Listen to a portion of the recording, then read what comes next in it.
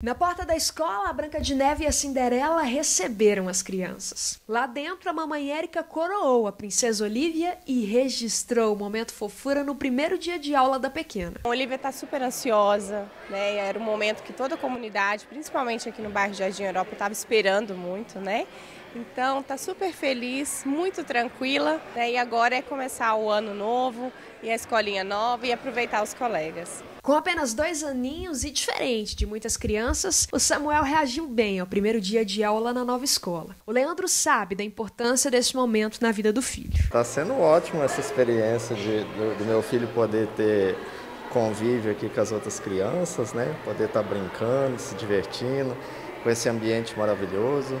O CEMEI Terezinha Cortes fica no bairro Jardim Europa e o CEMEI Gabriela Almeida Aristimunho no bairro Dona Adélia. Serão atendidas nas 2 unidades mais de 300 crianças. As 2 escolas foram construídas com parceria do governo estadual e foram criadas para resolver um problema antigo em 2 regiões de Araxá: a busca por vagas na rede infantil. Nós sabemos que os pais tinham que deslocar em locais bem distantes, complicava para eles, até mesmo a questão de poder os pais irem trabalhar, às vezes pela movimentação, a locomoção, ela trazia um certo transtorno para os pais. Isso dificultava com que eles pudessem trabalhar, até mesmo a questão para buscar os filhos, buscar as crianças na escola, e essas 2 demandas vão atender essa necessidade tão grande que nós passamos aí por muitos anos na expectativa da entrega desses 2 CEMEIs. Para o Heitor e o Arthur, o ano escolar está só começando, mas já deu para perceber que muita coisa melhorou para eles. O que vocês estão achando desse primeiro dia de aula? Vocês estão gostando? Tô, tá. Só um dia, só um pouquinho, né?